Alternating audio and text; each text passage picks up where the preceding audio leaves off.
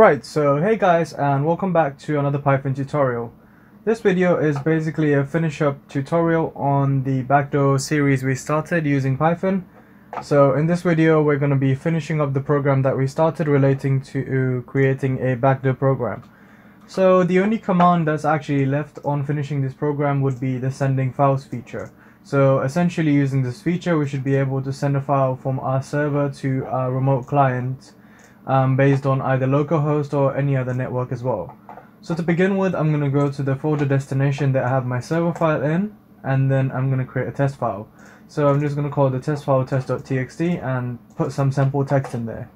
And then at the end of this tutorial, what we want to achieve is wirelessly send this file to this slave directory, and it should be done via data sending. So that's what we're going to do in today's tutorial.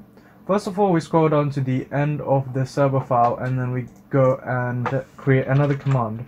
So the new command is going to be called send files. So just do a new command and we'll call it send files. You can do it whatever you want, but I'm just going to keep it like that.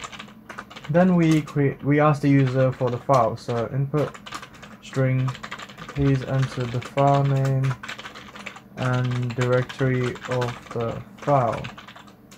So at this stage, the user is going to need to enter the name of the file as well as the directory in which the file is located, so that the file can be read. So once the file has been located, we're going to read the file. So we're going to create data, and we're going to do data equals open. We're going to open the file, and then we're going to read the bytes from it. We need to read bytes because that's the format using which we can send the data through the socket. We can't send it in any other format. So once it's been read, what we want to do is we just do connection.send data, and then we print the file name. So we do file has been sent successfully. Right.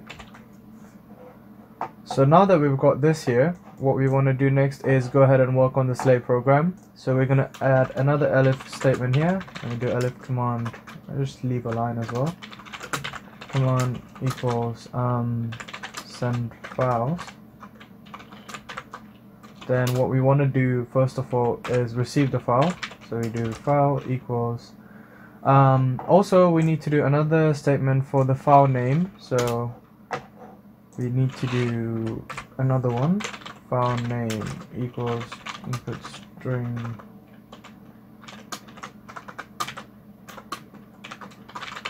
please enter the file name for being sent. Right. So once the file has been sent successfully, we're going to be sending the connection.send file name.encode file name over. So in that way we'll be able to send the file name that you want the file to have as well. So first of all, we receive the file. So we do file equals we need to create.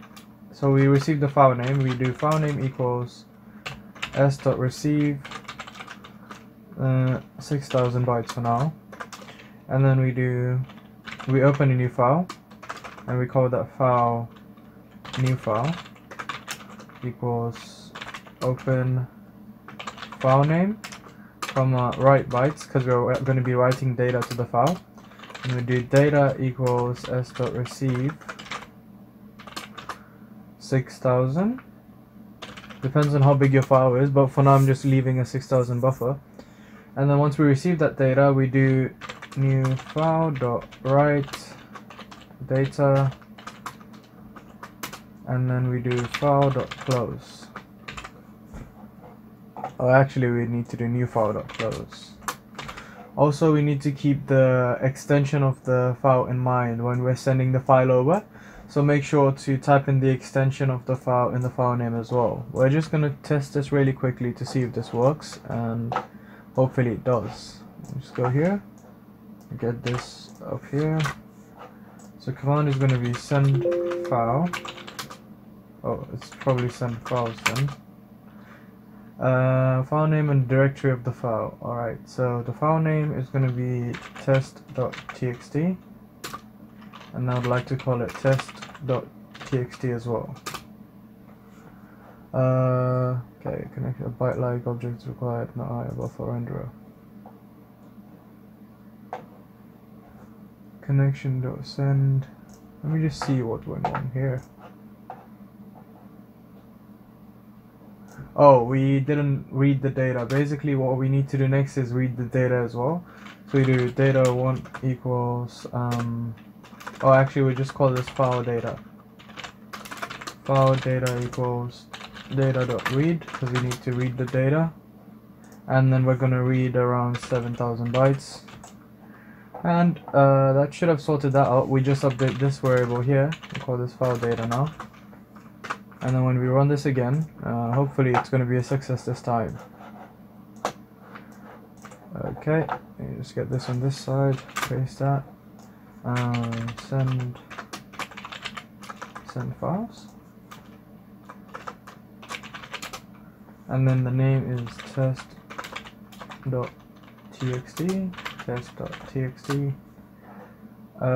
command received, command not recognized. Alright, let's see. Oh, it's basically because we didn't really do much here. But anyway, let's go ahead and check if we have the file received. If we do, we should basically have it in here. Right, so didn't seem to do the job. Let me see what went wrong here.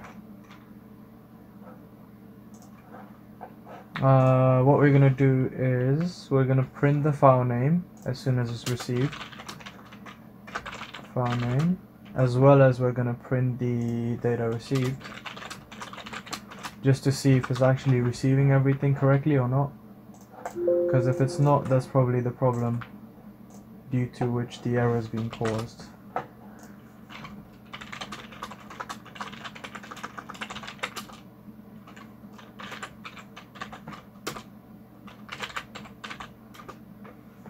Alright.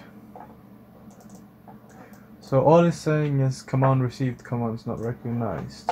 Something wrong with the thing then. It's not being triggered, or is something like that. So when the command's being sent, command. Oh, because we're not really. I'm sorry about that. It's really stupid on my behalf, because we're supposed to send the command to the other program, but we won't all this time, which is why the error persisted. So we're gonna do this again. Send files. File name is test.txt. Test.txt. Okay, this is some sample text and test.txt. Perfect. So it should have actually saved the file this time around, and as we see right here, it's done something wrong, but it's worked out. Okay, just need to make a few changes to the code, and the next execution, I promise you, it should be correct. So if we change this to file name, okay, what's being sent first? Connection.send file data. Okay, I get it. So if we send the file later and the file name first, that should fix the problem. If we do this, okay. And I'm gonna have to navigate all the way back to the same folder again because I closed it.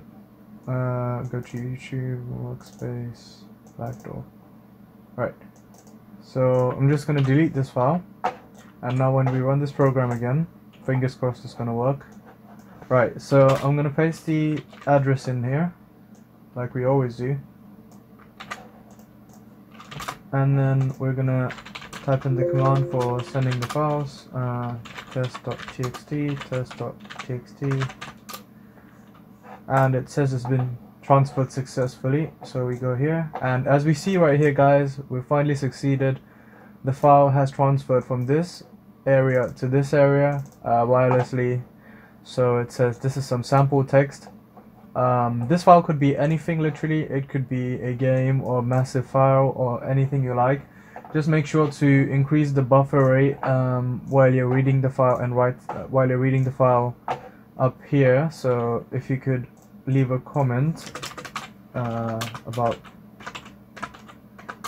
change when a file is big, and you have to do the same here as well. So while you're receiving the file, if the change when a file is big.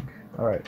The reason we have to change that is otherwise it's going to cut off some of the data and the data is going to be corrupted in the file. The file is going to exist in your current directory, but then there's going to be problems with it because it's not going to be the complete file because the program doesn't have enough buffer to receive it.